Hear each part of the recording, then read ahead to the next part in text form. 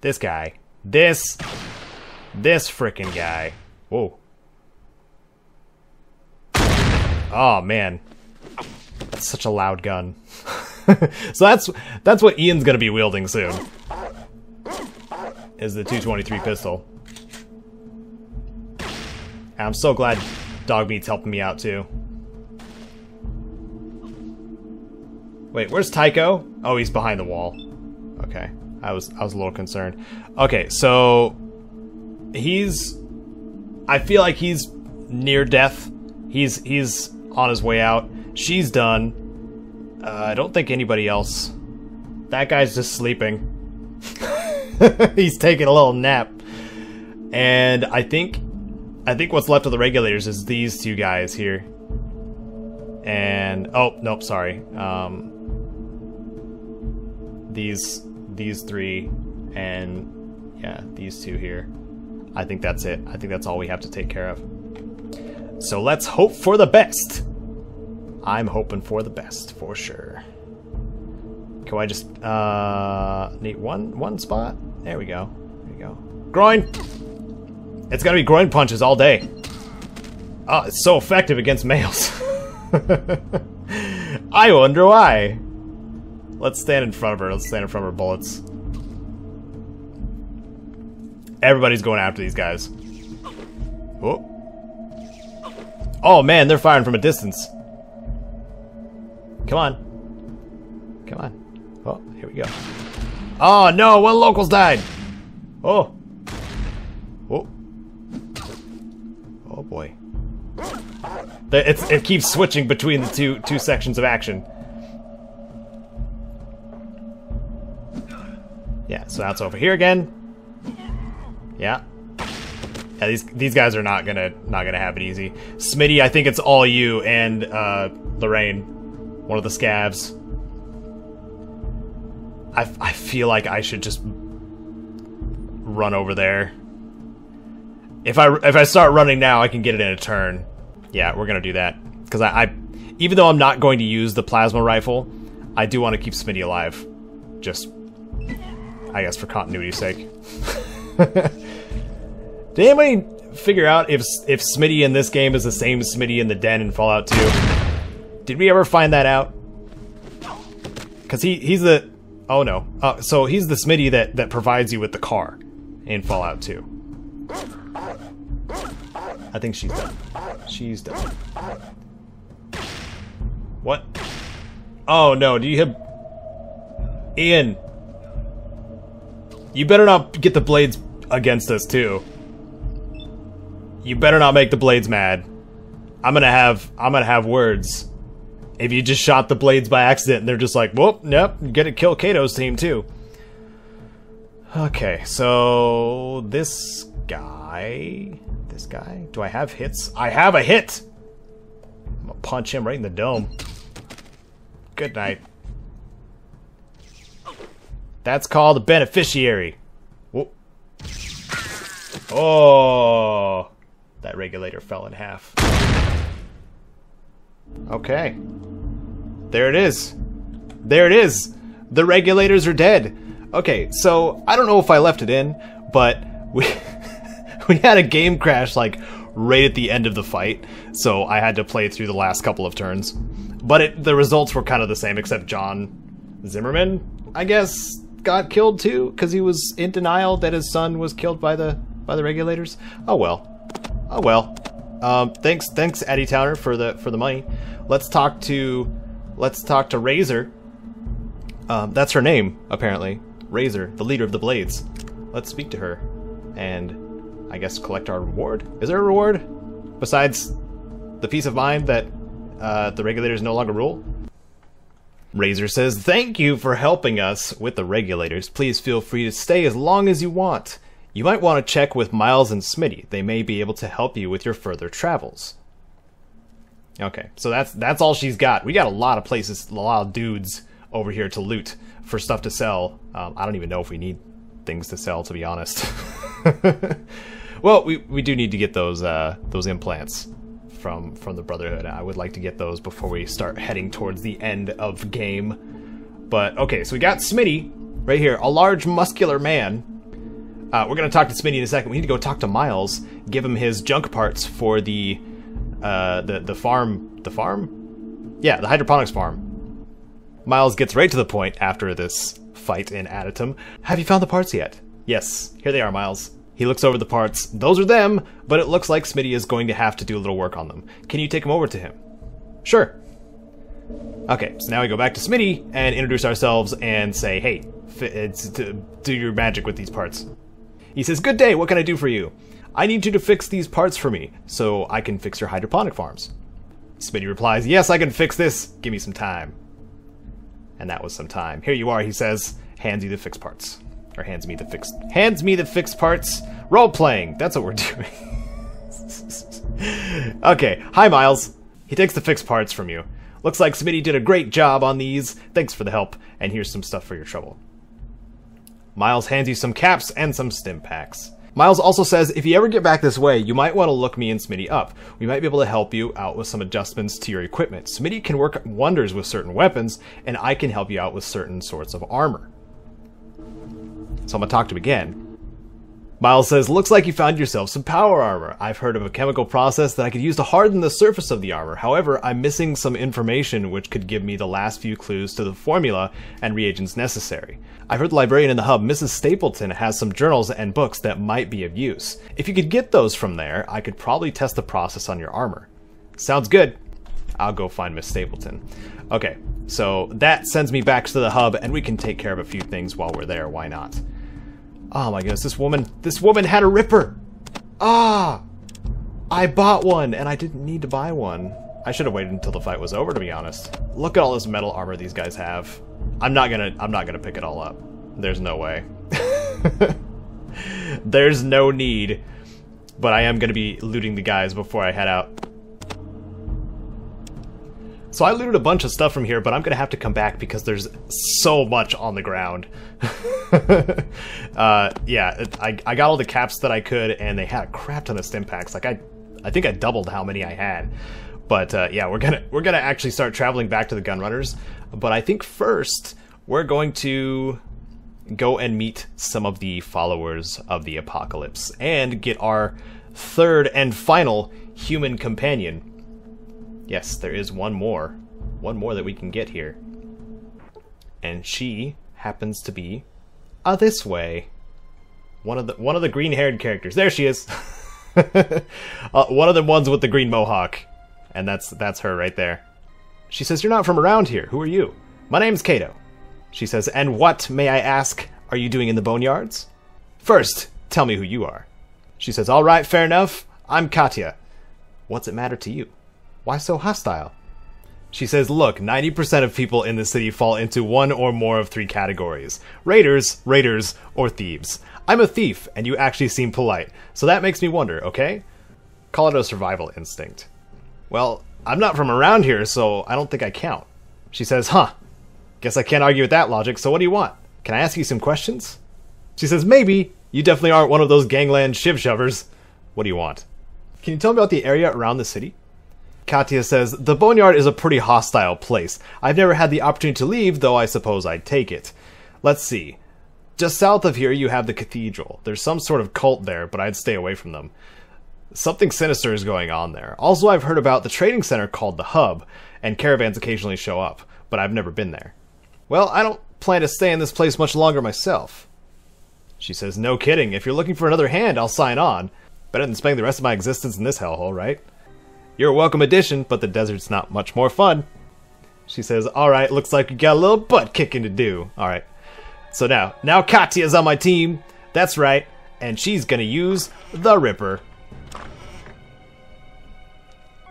Alright, so thanks to the companions guide that I did a little bit more of a deep dive on each of the characters and what they're best at. And Katya's is actually, she's a glass cannon kind of melee type. So I hooked her up with the Ripper. So she's going to be running around, absorbing a lot of damage, and possibly dying, or facing death. There was a box in here. Ah, here it is. Okay, so if we ever feel like going back to the glow, we have plenty of Rad-X now. The the nice people here don't really need their meds, I don't think. I think I might need them a little bit more. Survival of the fittest or most clever, perhaps. And since we have Katya on our team and our lockpick's not great, we can actually ask her to open gates or open doors for us too. I'm pretty sure that's a possibility. So if we run into a door that's difficult, she'll go ahead and jump in and try to open it instead. Okay, so we're looking for. There was some robes in here. Here they are. Okay, these are robes. These are cultist robes that I can wear. I'm gonna talk to this lady. Greetings. Hey, we're very glad you could join us. We hope you have found our humble abode to your satisfaction. Thanks. Can you tell me about what you worship here? We don't worship so much as follow a set of principles. We want to bring peace back to this wasteland. The world tends toward destruction, so we try to make a difference. How's that? We try to remind people why the Great War happened in the first place, and help ensure it won't ever happen again. Have you been successful at all? We never give up hope. We never will, even though most live by the gun these days. And we are concerned with the children of the cathedral. What about them? They claim to want peace like us, but anyone who disagrees with them just disappears. Their dark god is not what he seems. Believe me. How do you know? Call it instinct. We've seen Morpheus and the Nightkin, and they don't look like peacemakers to us. Their hospitals and message of peace make them attractive, but we know there's evil there. Do you have any clues? A number of our spies have seen Nightkin coming in and out of the back room of the Children's Temple. Something important is back there. Well, I'll report anything I hear. Good. We could use any information. Now, is there anything else you'd like to ask? Yes. Ask, and I'll answer if I can. Can you tell me a little history behind the followers? What would you like to know? Where'd the followers start? Far to the south, near the Great Glow. The times were hard, but we managed to survive. We realized then the Great War must never happen again. So you started the followers of the apocalypse? After my parents were killed by marauders. It was time the killing stopped. It's our goal to make this land the way it used to be, before the war. Who were the marauders that you mentioned? We've never found out. Although we've heard a group live up north in an old ruined city. We've let it rest. What made you come up north? There aren't many left down south. The radiation polluted almost everything. Most of the remaining people followed us to start the organization. How did your family survive? We lived on the outskirts of the Great Glow. Sickness had started spreading, so we gathered all the people and we made our way north. That's when my parents were killed. Why is the area down there that radioactive after all this time? Well, the rumor is that there was something so important there that the area was saturated with bombs to ensure everything was wiped out. It's been real, but I should go. Alright, so that's Nicole. She's pretty cool. She's a pretty interesting character. Looks like the founder of the Followers of the Apocalypse. That's another faction you guys will recognize. I'm sure if you have any interest, interest or investment in Fallout New Vegas, because they're there as well. So we're gonna go back up to the gun runners and trade to them really quick. I think I might just fast forward through this part because you've already seen the gun runners. I just need to vend some things. So I legit do not have enough inventory space for all these things that I'm trying to get rid of, and the vendor doesn't have enough things that I want to sell all the stuff that I have. So I did my best for bartering. I got everybody kind of equipped with what they need except for Tycho, because gosh dang Tycho can't get rid of things because I'm carrying so much already. I'm carrying a lot of 14mm pistols that I would love to offload, and Mrs. Stapleton in the hub can probably help us out with that, because I would also like to get some skill books and jack up our skills a little bit, and that'll cost a few caps here and there. So in order to actually leave, I'm pretty sure this is the only way to get the exit grid, is you go to Additum down here, and then you go to the red grid over here. So now we go back to the hub to sell stuff, and also tie off some loose ends that I keep mentioning. Special encounter. Just kidding. Oh my goodness. Is my character's luck at 10? Oh man. Okay, so this is the Nuka-Cola truck encounter. This is the special encounter that is... The loot you get is determined by your luck. Let me show you how much we got. Let me show you how much we got here. 10,765 caps, and it's based on luck, how much you get. So, since we had 10 luck, we got a lot of caps to grab here, but unfortunately, we can only go to 999 for each transfer. And because this is Fallout 1, there's no take-all button, so we gotta keep clicking. We just gotta keep clicking. I'm not gonna have to worry about caps for a long time now. Oh man. And I can get those upgrades from the Brotherhood I was looking forward to. This encounter was actually something I was looking for, because when we go back to the Brotherhood, we can get those implants. That is freaking cool. I love how that worked out. Yeah, back on our way. That's what we're gonna do. We're gonna head out here.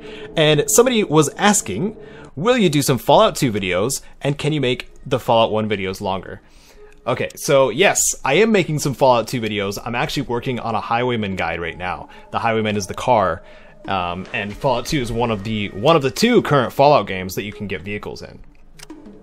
And the car in Fallout 2 is mainly to increase speed on the world map in travel, and also an extra means of storage, extra means of, it's like a mobile chest because you have the trunk.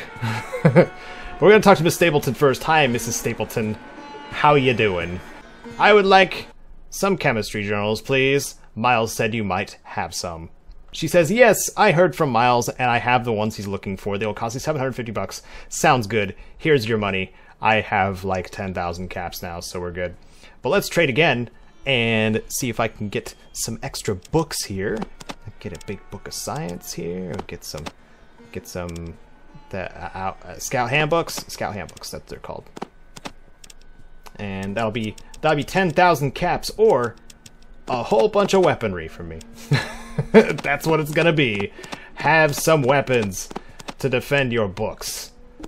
And they say the gun is mightier than the pen sometimes, maybe. I don't know. Is that what they say? That could be what they say. I could be completely wrong. I don't know. Thanks, Mrs. Stapleton. I'm gonna read these right now. I'm gonna read them immediately. So this book, learn new science information. This book, I learned a lot more about wilderness survival, even more, and even more. So this is something you want to make sure you do after you find the water chip, because it does take a lot of in-game time to read books. But let's look at our character again.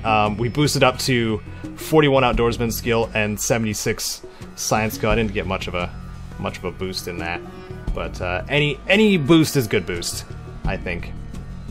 So did I take care of the Deathclaw without remembering, or did I leave the cave instead of just reloading the game?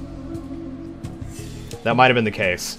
Let's double check our Pip-Boy here, our status in the hub. Find the missing caravans. That's a problem.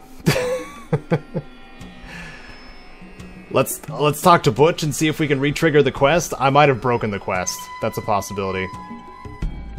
Hey, Butch. Well, what do you got for me? What was I supposed to do again? Well, you're a bright one, ain't you? Here's the job. Find out who's stealing my caravans. Money. Big. You fail? Hurt. Big. Understand? Now get out of here. Alright, thanks, Butch. You're a good guy? You're a good dude? Okay. So let's go to Old Town. I may have screwed up this quest.